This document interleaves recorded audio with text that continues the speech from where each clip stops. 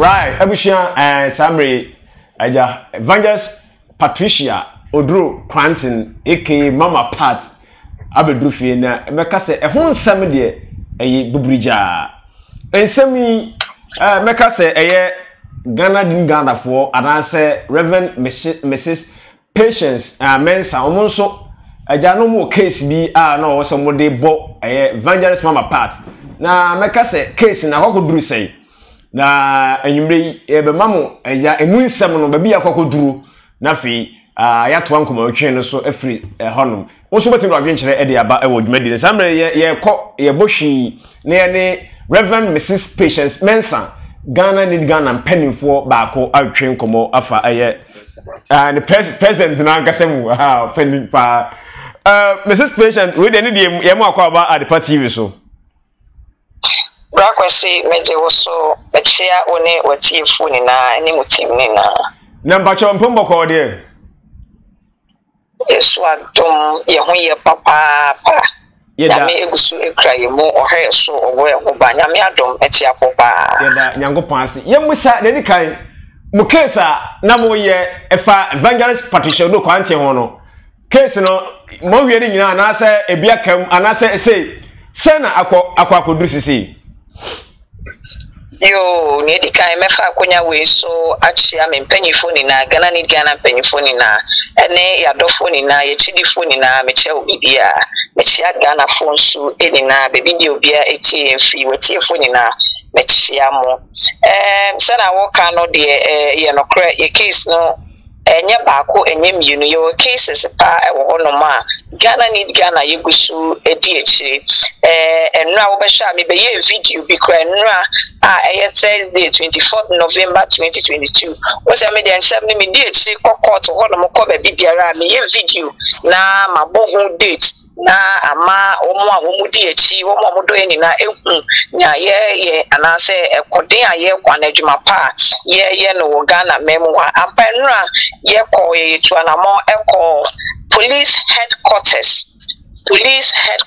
and as a CID headquarters ewo oshuno enra me team me mpanyifo ye kopie mu ewo honomo na ye nya ntie se ye cases no bebre o including sofo apiade no ewo honomo o ma file aye hu bibia wi e wo san ka by now etumi court nanso wo ra Sylvester Asare Kwansa our head of prosecutor aba bejisa docket ni nara akogini office na GNG4 yenya asa news no na e wo say sorry waka na ye kɔ ne office so enra esewani ni esi wɔ ne office wo de na enye easy ye panyini ba kopa ene no ntokwa pa ye du ono pese wo gusofo appear case no ene mutia like what tia no so pesa watch so for appear nia onye na so sabi ye mane tiase se eye wo be case wono na de ni case na so de be court wo prosecutor wo CID whoever you are no wo ni ni so to me wono na ye ni case na pesa de court jano na enye dem court ana enye so for appear de no so nko a ye other cases wo hono ma e wo se ni na ye de nkaba now court na so ni enim ni nti agora Sylvester Asare Kwansa ajisa cases ni na docket na egu no office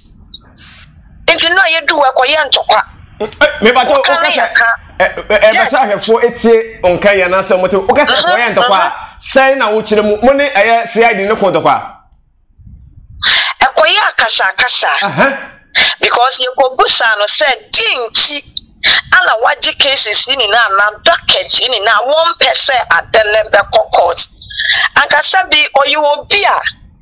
ene mabe montena se okay ene so fa bia de na kodru ha aye say eda say na be court cases na aka no edu ha ko say eda say na no so be court na say no ama ko wo kire say da bi ye ni to me kra so wo say ba no e kire ne say massa wo som Ghana for sabi ye tax ana ye bi tia wo ka inti so baba wani ma wo se wo kra wonya botire ahye ye na wo so mo yen because yenti ana wo baby a wo no yenti na wo say office wo Yen sika ye tax na edi tua woka wo somo yen enti dinti ni aba wani ma ye bese ye hu ye cases sana ekwa wo ma ye kwan e ma ye hu sana cases na ekọ enti akoya akasa pa enti afe ko wi echi no se osre ye odi afe no yenko na ye mra Monday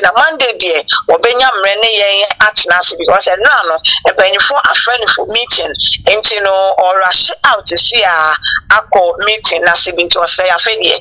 Koni emra Monday. If as at 11 a.m. Aname Reverend Mrs. Patience Mensah Regional Police Headquarters Hodie. After Ora Sylvester on your side penny for Ora Sylvester sorry cry ashana se me person me bodin but penny for one more higher rank cry Sylvester Kwansa yera no enti no ye koya no mama ye ti ase ye say oh as at that time am panic die na mami Agradaa na odaso ye den edem enti wo hwe me video me be ye ya me den no say wo se wo pia ene ye wonya den one shot camera, one man live because my main will be any mono. One man live, no me provincial, yes, ampa, any wapie because the bloggers no black will see when you buy a drink, so much idea. Some weeks back, no more the other one on my part will beach. And you know, and we'll carry, and we'll clean home, and a Sunday Thanksgiving service. Black was me to my tally white to grass and was a Thanksgiving. So Sunday, ni bedroom nashi. Hey, what the word, Papa? It's just by the way, the Kemika, it's no Oma Bedada Yache. Ain't no and news I say, na me there Mama Pat. Says was a PM pa and one bay video. And good news and the second video be our bay and a fair or board it. Am I any nine who said, they said, yeah, no crack. Wapie na sabi e wose Ghana for HBB ase kakra wa ase yamani bill na shebra wo bre ya kra nsa na wotumi everything in bill condition na enye easy ma no wono a wo fa mu akasa so 3 different court cases court 9 court 10 court 4 na yama wo bi bill na se nipa no to me reach in bill condition na wo ofia na no nkyere se nipa no or you free there be a feel on the case ne cry ye ba be come a feel na ye ko bo enkro a feel na sam na ye ko ka ni ye e court wo enti no ye wi enkro bona ana judge no be man judgment say per evidence aba na nim per ensem ni na per both sides na watie obi be no masem no a feel say ana wo so say yenye den yenye enti no yamani bill na say no ofia na no nkyere say wo ye free say no the court date no bia eso a obe fie na ye den ana akọ but I no nkyere say wo ye free there be afa na asem no kwa ye ba be koso enti no Ghana for enya abotre mfama ene mate interviews bi ankofo ye me pese me bodin other bloggers there say menya heart attack ya rush me call hospital na makola say me na mesre o say ya fa go to hospital me na wo ka say die mi wo fie na me ka say na wo te ka say we ya bra kwesi ka say we you be other hospital kasa aja to bia na ko da ho ba na ho na to David, bra kwesi me jira me na so akasa ya bo adwuma o me ba cho si sia me no ka say me musa say apia ye na sofo apia de na say mugusu etunwa na mo say ebe kwako pie mo court ana say yemi ababa ba kon bia na meka say o say Sarah Gold and ana say issues be pan say money abre am pese ensa enko court biem na case ne kwa bia 4 na 5 okay back when cases no dey make say enya sofo apia enko case ana say ewo hono ma ye push say enko court cases no dey edoso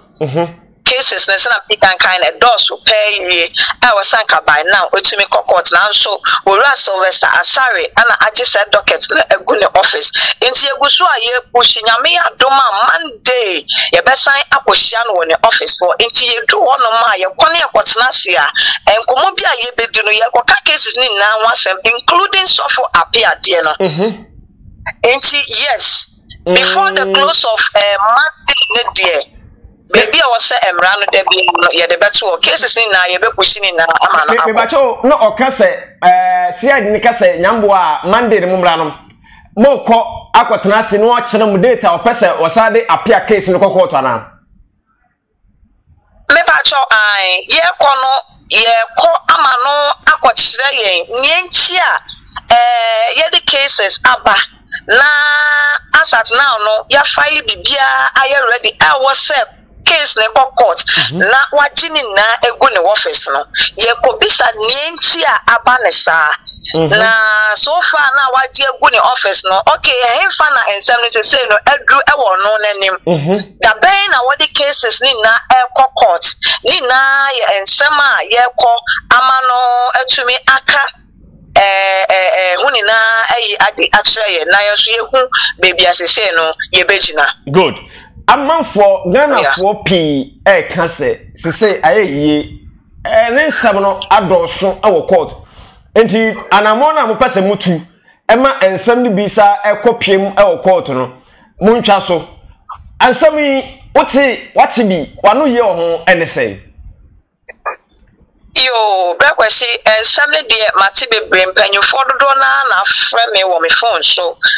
asofo nso dodo na afre me wo me phone so ene me akasa se mama Agradaa ensem na be ya me ntwa so na oyo batan na eya na etode bia na me re aho kakra esan se brekwesi mama Agradaa wedi Ghana for bone ache wedi Ghana for bone ache a enne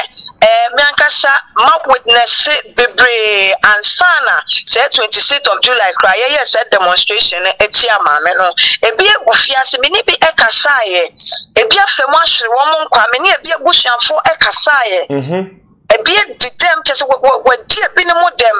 ebi nso afa wo mo trimo ebi yare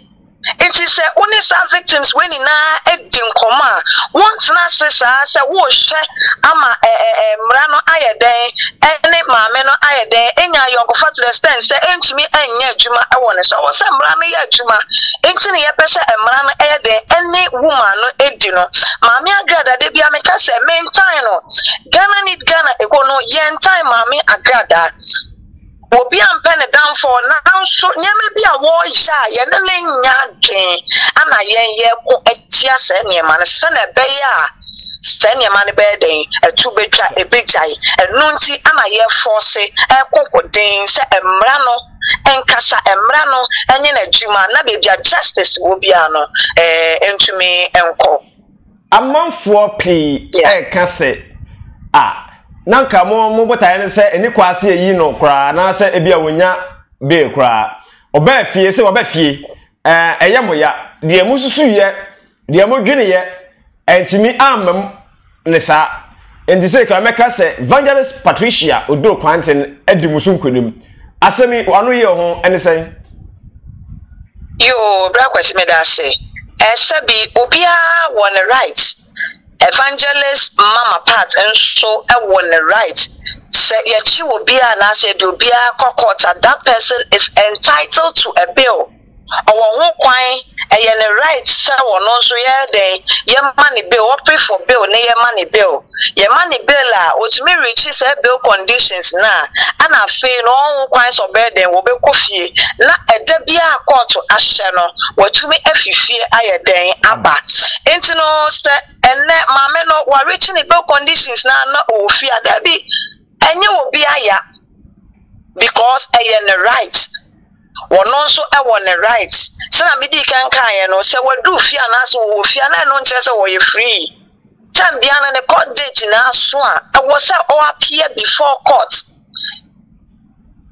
I was said or appear before court. Then some no afena court court na so aka wasem o. Enti no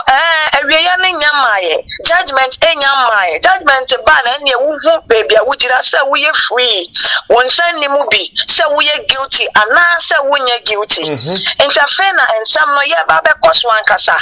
And this when you bela, I was a Ghana for now, was the rights. Because Sabiane, so you actually me black was see near the Meko quarter. No one crying. So I may pray for bill. Yes, I may pray for bill. Into no, I am a no. So I also I pray for bill, none and Saka bill. Now what to me and meeting the bill conditions. I am Rakwanswa and them and Namono. But on can one is say, I said, no, ye.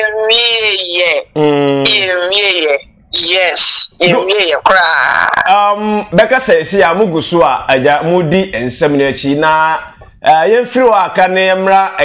Ghana, need Ghana, and some of Dua, Becca say, and was social media so what the Ekondini Abatua Jiska, and I say, like, and some Yana, yet social media no so. Say, Ghana need Ghana no, a goo. And I say Mujina Brepa and SCSC. Wow, but we see Ghana need Ghana a quality, but no worker say it's na so. A fake crana just a corner do na fresh one per se, one per dom, or no join the corner. Do na ne gusua a register. Dodona negusua womo supporting Ghana need Ghana. Sabi brakwasi ekubie ni wa woba. Sabi one jiji due simple emfa mwa ekono anase emfa nye bibi emma ekono. Sabi sorry ayeko emi sorry ameko ana sorry ameda no. Ye raise fan. Ye bwa for ye to offering. Ye je tight. Eme kwoji ni dues, eme kwoji ni dues. Sabra kwasi minim so you Christoni we Christoni so de okwa sorry so de either say who join one or two group be I want so ye den wo mo yes ente ko bi ehia sika e de di na dwumadie e wo ko ni mo sabi Ghana kura national cathedral yes say aban ejije ensem sika na odi den wodi akwakosi Entine ayekuo woman about I'm saying Ghana need Ghana yes scammer ye cast a scammer. Do we know who a scammer is? I am crofubin a person woman for Quembia so a break na say but Jima a go with the Biamica say a free yame. Ghana need Ghana a kono a free yame. Yamia Duma next year January Belanchi Kono and Casa a one who is an Yaku Empanyfo afra dom kono register no enye easy banisika jejana so officially yaba out officially Ghana need Ghana penny PRO aba out aba beka e dia tuja officially wo sister course trends ni page na so se ekono initially ni ase enya ade a ye behia emmo bia eba ne financially a nanso baby ekono ekono but I ye see ni so baby ankofo pese ekoi so edru no yenkwa ya hoden entumi nye entina wose wo so ebe bobi bebre na afre wo pese wo support wo pese wo bo pese ekoi ekona ni mo pa entina once a wo dokoi once a wo pese wo dom koi once a wo pese ekoi kona nim na sabi na brakwasi ye di case ba ko bi achi afo okra ya ye de corals and afo okra ya say 1 gallon kra ya say yes 1 gallon kra ya say obi anso afre say one person in the case ye di ani na case say agu ye table so no close to say over 800 cases. Oh okay. Yes obi afre say Ghana need Ghana be sorry aye dey e di hu djuma e di ama say be case na wo dey ba ne be dey na e di hu djuma Sika ben ye fan ko fa lawyer ma o. For ben ye fan wuka mu entu enko court enya rounds ma o. Sabi Agradaa case ana ye first assignment aye dey ye 2-1 among. Ana mami Agradaa case nso dey nim say so they are a lot involved. They are a lot involved. It's nyame adom na ye kwa na ye de baby ya other cases ni na me no ka say kwa the case ba ko bi de ya share process na say lady ba kwa travel and talk what in the sika ekoma wo mo share within 3 months. Rahina, woman, no, your friend Rahina, one shine within 3 months. Some the neighbor to come off and then took our one ramaging 3 months next one, yeah. Well, who they send him? Walk on the monster set, walk or Jinisika, yes, way, and yes, he can over Jamayashe. Ama or the news soon in a how Agradaa Ghana need Ghana. I had never also case, no, yet the edge. Walk on no more, no cobra. I said the last time I walk about Ghana need Ghana thing. I was CID office of Honomono. A former catcher in a case, no, Martini Pana, which is Canaman, as they say, dear, almost I can, my friend, say, Womra. It's me no can say, dear, and any 3 days, which was Wednesday, no, was signed a call, police station, I'm a Nipano Ebaye. I'm a master to the Ash Monday, I'm here to my Monday, yam penny for a bit dinner cheap. Now, woman, no, I call headquarters one more. Now, Omako baby an insem so, and the call Aquaco. Intino, and ya mamma gadan, why, ya boy, Juman, a police and an aso. A chan and aso, papa, and penny for a flower more dumb, corner, just easy. Easy. Makase ebe pebre bi na ya bane atenase na ya busase na aja ensema ya na Ghana ni Ghana say mudini esita wo wi ase fa ebisi ko no egu ebisi say na aja ya bo hun komo yi fa Ejana so semne de yeti bebre na social media for ne de ya ba beti wo madwuma na ase Aba betini omoye na sentene ye kwoti bibia na ye hu bibia hayen kra hayen. Oh, okay. I said be nyobia na bepe wa asem se na de bia meka na nyobia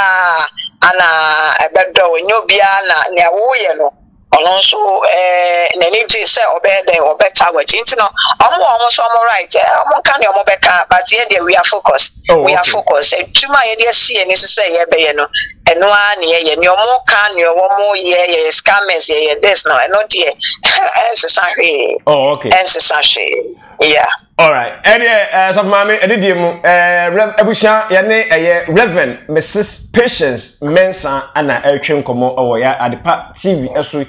Ghana need Ghana meka say president mama ya won so tunu wasi wo say oboboa oma obi ebisisi no bia no omo so no ana yakoro maso ya eno mo atwen dina so mama meka say do besi ya na ebresem no ye besa bo so ye ne no ba etwe nkomo Mate bra kwesi nim say bi so no say obi a akema ya musa so betim dia to dwama ye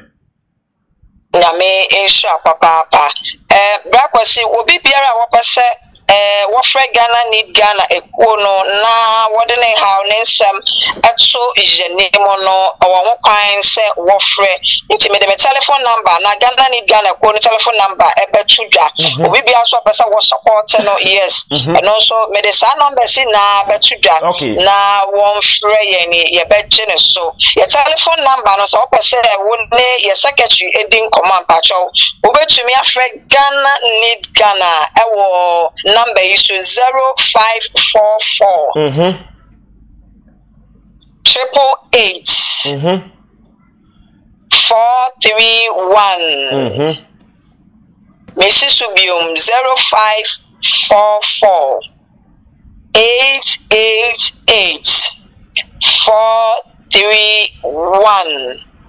and on a number wofra ubenya your secretary na wone no edi enkomesan so your WhatsApp number wofra na say yemfa Mr. your audio come now there first send will respond to your audio and I will get back to you afi wo pese wo boa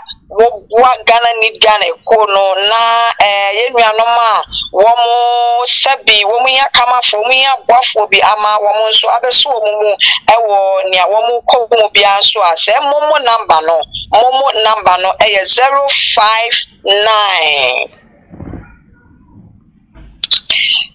859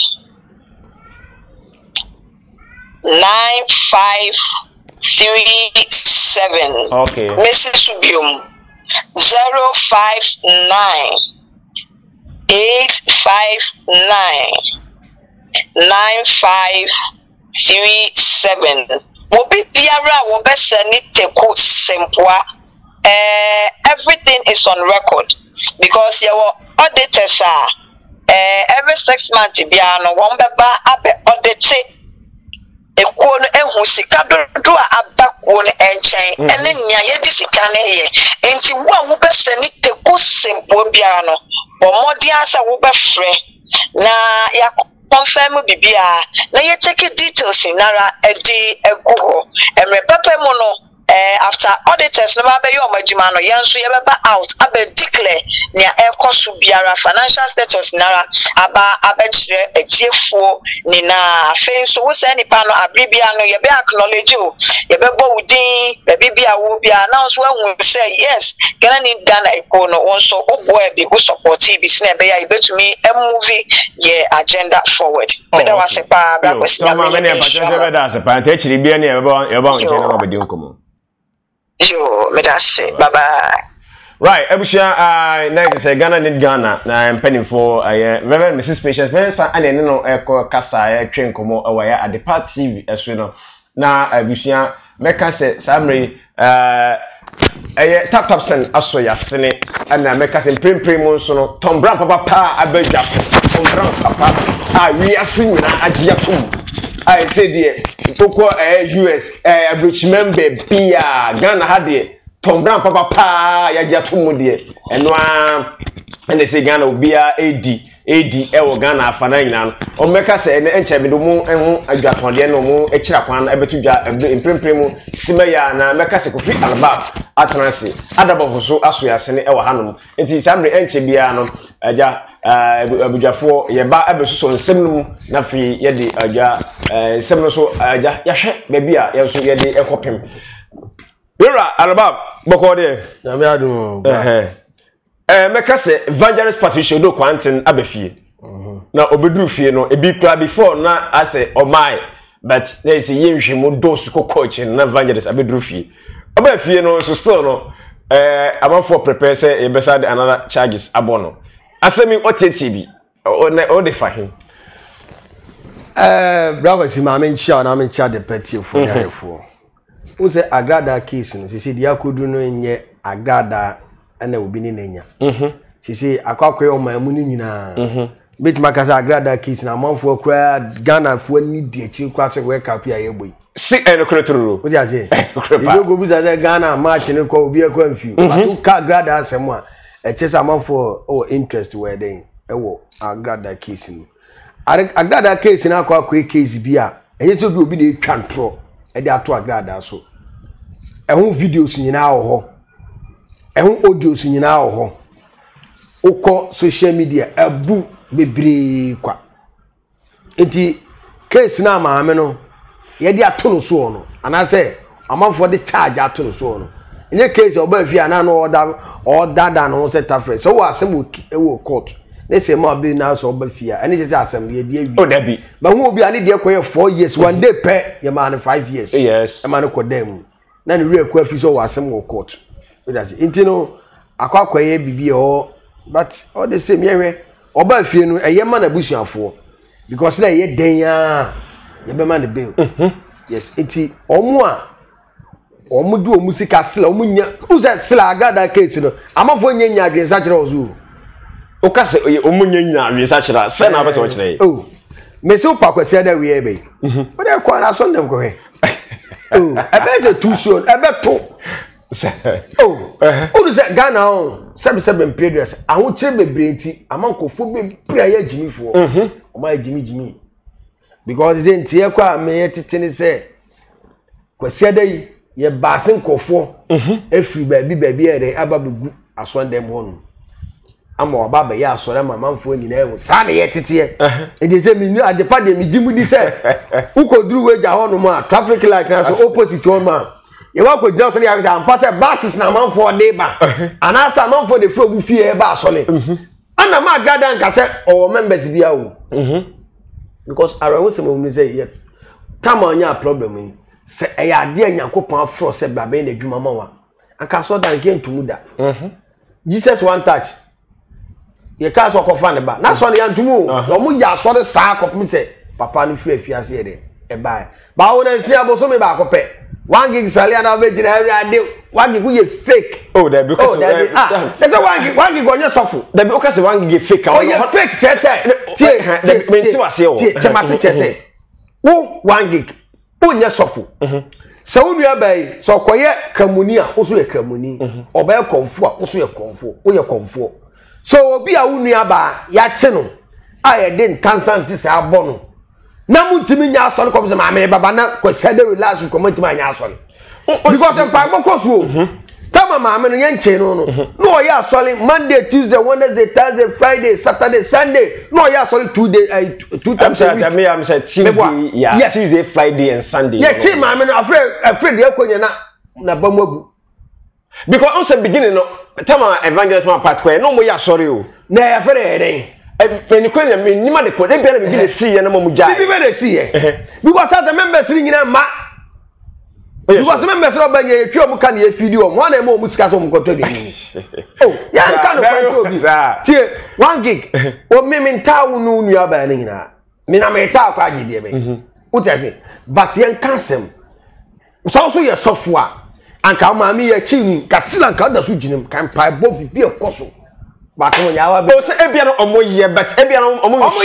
show emma yeah de bia no na menam Agradaa so de na chi ho na mete no say ho na minim say ho na wonam de bia ye namo de bia so de ya tum de kwese de koma anya asore ya tum so that say etino say wo ye sofo ya chi unu aba still am paibo koso activities bi e koso ona ono anya aban asem de say sebe pedua nyame fa zama kama mi wodai no ansori a na bra oba wiase be nyina ne nyina ere abregu kwa because wo ya sofo a na se maami ni wo no ma e se wotimi ginam e man pabo no because o maami ni wo ye wa sofo bebre wo no ma o mo branches bi sa sofo no ni ho no mo a ye wono nkofo mo ba be ginam e wo ho o wo nyina ye aye ekwan a ni pafaso emo mo side e de ko ma no enye say be like omo ye bibi say ye ya ade bi ne de abonya me aduma say Ghana fo mu tie futuo pa because one oko Roman oko Anglican oko Pentecost oko Assemblies oko charismatic churches aba nyina oko ni nyina bia site amwa mfaso bi amaso amawa enya Agradaa so lobeti na nsia na abenya bibi pepa def business yes so utase business ma me no eti na mafo bebeti oh sa so na business aso de bebrenu a aso na Ghana nyina emu 95% business obi enu a unkoto ade mfa nko chenyankopon unkoto ade mfa nko nyankopon ene aso sike de ne de ene aso sike nyina ye de ma aso sofo no ne yire ne mma eti America unu za sofo bi wo Ghana omu fie wo America oh yes pay now e wo that is true eti omo titi omo mma na omo mma ne omo yire no titi omo ko school every month bi 2 months bi omo bako ska be no me de ye church money ya ejefo sika bi enkonkom nyankopon but ho akwa ba bi ti se ukọ a utimi nya dwen sa kire oni ma bi hu eti no de me kan se o kwa asori a Agradaa na asem wo se ya hwe ya ekosi ba bia because Ghana ha obi bie no wa ya fraud a wa disika kese afri ba bia wo damuda Ghana o bie no wa fraud obi wa disika ya china tunda ti se kontomre ayo mom ko wi abode an Robert o ku nipa e ko wi antosi mako jenne ene fa otutu botom ko jiji mobile phone ko na gum omo ma this na say one pani bi 56 point something million tames man so na baba you yeah to me name sick akoya ya oba o see gold nsem ne de ya not we eti Agradaa case ndi e na ma da eti men tra me fraud once den ko ba bia because ska no se eba enye onu kwa de be den e be die eti da me kan se mo ni nye den enna ho Agradaa de do maye na no maye de o maye no sinyakopon amawia amabie ne ya nya nipa enkofo a sebi mpedesa Obe jina Agradaa case ni so na ko say ya oba fie ko na bra say ya she say oba fie afro obe wura twetwe ayi ho said that down obe twetwa na ya akwai wo sika bi edi nkwa mami for aka so ma won for Ghana need Ghana Ghana need Ghana omo djuma no omudie no first no nanka me ta omachi but enne me ta omachi okay did na want ta omachi yes obusa me question pa me da ase hwe adwuma na mo ye mo ba enyire ya som wutimi ga se de bia no ai papa no e friend say ye ma me patient ni kuna na ni kuna adentina one network be na abeto kasa so oh sebia na other network no ebe no be ntwe ya be yenye sa mami ne kasa ma ye mami da bia mami wo oh yeah da bia be friend bia no pa bia nyimo so di tina di papa ko pa na woman attention sa de bia na o che one network and ujina so sa urabo no bada ben o da bi unim se onu no wahi ene no ho abufo tina omu se dan di case papa bia o court no ma be tu ade so omu pese omu ya mama for Ghana for nyina ta omacha se no omu si bom no ba na ye nyina bloggers ya da ni obi but ko duru ba bi so obi e twe no kakaka come here what yes pray we ba ko a ebu but you kabo mu a apia brebika case omu nyi ntuncha no mu ntwam omu be ko omani some the appear case dey di kan a tell be so masem nko ba bia and then me cast macho appear be ka on 77 periods we din some full Ghana ankasa oh you as a different case and as me say we din some full ankasa wo mam ya say na wo pese wo chire mo chire ya pese me chire say o ye ni pa bia won ka no kore anano me video bi me won ma na wo ma bi frame for US o se ni nua no na de na apia na asam me kan na mto madam woni ma branch ne pa o se da bi na mto sa se ni onim ni na any social media na share there you very careful sa branch no apia on ye hwe time a o free kumase e baaye enkan no ma ye hwe omo a omudi akire ba e ba nkan no omu nyina wo bia yeye apia wa ma nkan no anya revenue obofo se ni tire tira me chono ba me chu ade bi nya botema me me ti opa ye woni ma bi won ma branch o ya ja se Ghana need Ghana so mu ni ma branch apia mo hwehwe na tire kwayi ezo waka sai onzo be bi oboko bia first kwa be nyina be video for so apia case na me ya cha Agradaa ne no court for ese na nya noa e dey to do na do bia because wo watch it and kofofa wo die so pen why nyembe bi ekyem kofo bi pem ama san kofo no mo ye hwa hwe odin a ebi kwa ye won senka wo kwa ke aje nkwa funsam ebi yo mo so mo bo ho adwempo ebi yo mo so kombe haw but ni nyina no o mo jeje mu ma ne kai but yo do ye hwe nemo so ye di hwe ana no ne kinsi pipa o je ye ba bontin unim se abranche bi ko so kokoye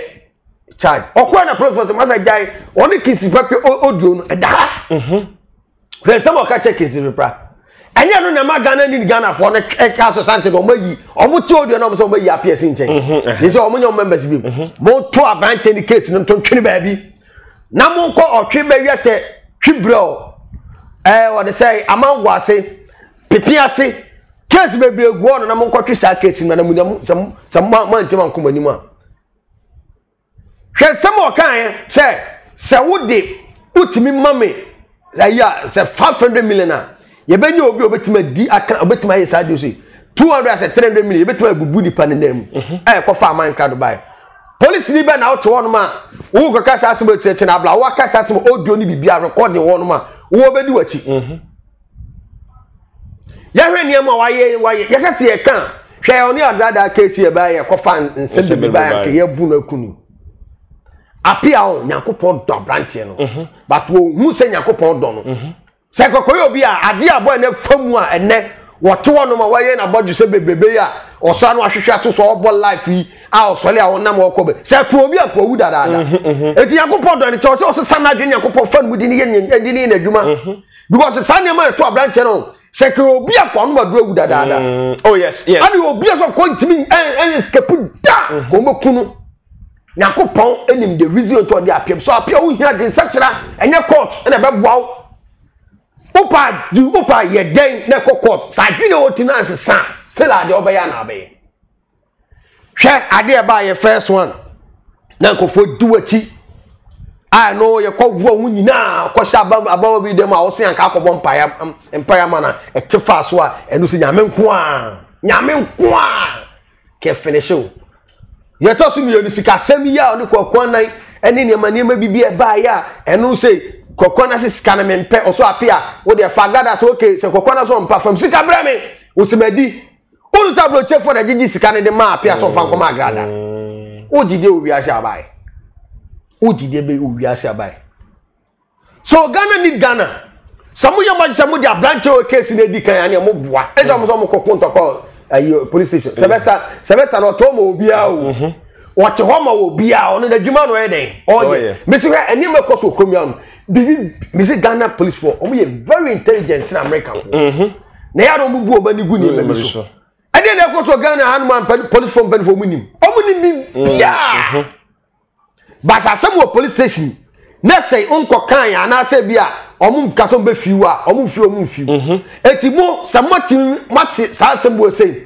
na say afri apia ho na musemu ye nhwem na munye nhwem wie ya mama mfa na asem eni kan mo yesa na akwese mo boy ba be yeshi ense ba ye Ghana ni Ghana mo ba banten aina court 4 ya apia case no ana ba say semo kwampu no asem a eme di Agrada court 4 na mfa mo sese amuka say mudi nka ye demonstration aye niema bi bebrebe kwa sana ba ya ba che Agrada sana Agrada ba be sa watch na tie ko fa wo smada up to now mutimi ni asem bia yo se mo masem go say de bia muka ya asem 800 700 go table so ana eze kwa masade momo asaba beto no asa on say issues no before say be court no e wo say wo ye hwehwemu edom suko ema eni meka say asem na re court no onim se asema be den court idie ekwam bia so no meduru a eja menya asema me oduru onyini se na Ghana ni Ghana pese omadwuma na manfo nya domo apia ene se raba bi na the gold won sensem that case bi no omunyi ntonchen yes omunyi case bi no ntonchen ometima komanim wo ye oba wo te ho wo na wo se wo nana amwa gudie safa kobo bra ana utamba gudie wa nye ba bia mfa sa Agrada fie na ade gudie no koy so before say na ba dia gudie no e ko ma Agrada no e gere na chese ye gold na ade ko ma Agrada yo case board ko court wa sebi preduasa say onu so nya good lawyer e ko ba bia awasi watch ye boy na to watch mami na majiko na sa de china ga say gold na ade mami e de na chese gold watch na ade mami. It's true. And yeah, what I say? Improve. So we are kwala. Now your time go down. Some time come Agrada say pay cash account. Na case full tanta we na mu di echi na mu we simuta na mu na Sarah go. Just all the way we so be di here. Gold ye the man wa na ye ho adwuma nyina. Ye the goldsmith. Omo mu ye gold ho adwuma. Adi tira musulam say ye gold akoma conform. Ye the gold akoma software. What do me? Unim nyansa. E say dem say chiri na no be san pa. What you say? No be san. God ye the gold ma obi o ye gold ho adwuma. Ebi ti na wo obi ono 77 predator. Wan wo obi ono connection ma odi kofo kwa bruti. Na person kwata sunya ya ide connection ma obi odi connection kofo kwa bruti. Ko sunya na ko president to hard na kanye so ode open na high. No omo obi nko high. Now ya ma gold what time? Say wo nya ni brain ye wa. No what time gold say me da come Agrada eye konfo. Wo so obi gold. Abra goldsmith for kokumasi a. Asan omugu wo chaw. I bet my test away gold. Me call brocha me ba me to gold I ring e the brand me do fu bi. Me na am no say you go. Ye nam ashtan sa nam say no. O say you go nam say my raye gura ba bi nye contest. Ye duro say apenam say chairman we me to free abrochi nam de ba na me do fu ni me pese o test. Aquaria na so oh eh 18 carat nam so sa nam so afiri wo. Every time the man for come suffer say you go na say you oh sometimes say you may adwene down ni advice nkofo sila the upper wa do sika no omu yo oh so wo on your no obefa we say miss bia oba beto ni say oba do sika etu na so mo ni ye den e da ho okay wona wo say woni e da ho Tom Brown fufura meka se Ghana fo nyina agye atom Investa foods meka se omo na samre meka se omo Tom Brown gentle ha wo social media so ene Ghana na fa na nyina ope na ebi ato a mema number yi na efre ene wa America na ye +1718 450 5939 meka se number no hwe eye video no so da so kama obetimi afa no wafre takwade so anase Ghana hanso no eno ane se 0599729924 omo ana aja meka se Tom Brown pa Ghana fo agi atom a omo di ho adanse ye papa in fact Ghana fa na de be bibia no gentle ha ye pa odi akora di o panimu di o onya pomdere kama omo na aso yase ne ewo dwumadi mu tap send eye quantity I first send this car any omo no ne yo Europe yo America yo India kese bia ne se offer phone ko preso odalodu ene no bi busam ajo menya dai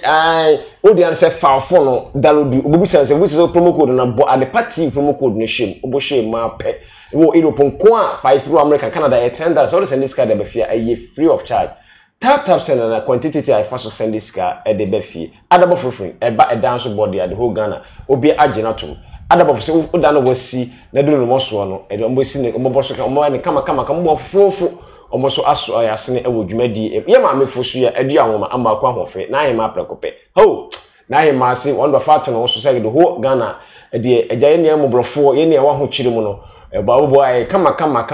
e ko ahena se ho no di hima ma oja mo me mobrofo no eja wo mo ni bie nso afato no so bo wo mo nso no ma wo nso nya bibi pa asetena pa ama wo no so no atimi adiye omo ana aboye aso ya sene kama awo dwumadi ma ja go so ahwe kofi alba no no so ja wo sum che na adwen wo bla wo be ka se nche de nkomo twe ni nyina ba awie ne kwakure mo no be ka se evangelist papa mama part see obefi aseme na beka enra me di me ya Agradaa ema omo mu di Agradaa achi ene omo mu na dofo nyina no me rehu ma wo mu yie pa ema mi se ma mi we se odi na chi a still no sabede ebesi from advice I made ma Agradaa ne say ewiase you be o kon afa so yeden edidi on football players no mo no obi a anu ba de Ronaldo order so course no who say ura pitch ne so a your coach a o coach ni pa be 35 or parking so but after so ba fia osa was special coach osa training no e woni me say Agradaa pe obi onim nyansa so betra Ghana hanom na so obe ya asore a say opi obi onim nyansa obi a na adwemu do no man ho kwane nipa kone direct no e simple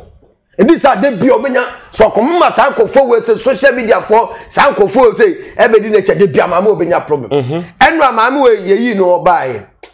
o first video I send ka wo ye asem send ka wo kanie enuanum adofo yakopon hire obi bia